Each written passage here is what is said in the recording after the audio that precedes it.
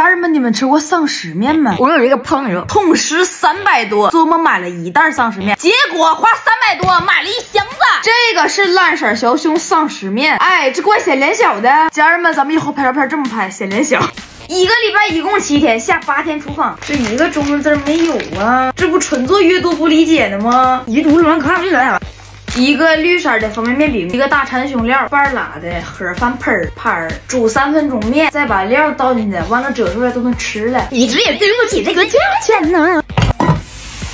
呀，它跟我这个微醺一个色儿，一股废旧工厂里边的那种烂鸡蛋味儿，就有点像我之前玩那游戏里边有一个魔法锅，然后那个人长得跟格格巫似的，大锅里啥都煮，完了都冒这种毒泡。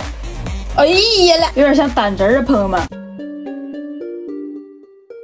我的个意大利香肠跟蘑菇啊！哎，你们知道《爱情公寓》吧？这长得有点像里边那个板蓝根泡面。板蓝根泡面我吃过，它是甜的。第一口，老铁们先吃，它只是吓人而已。什么丧尸面的搞笑？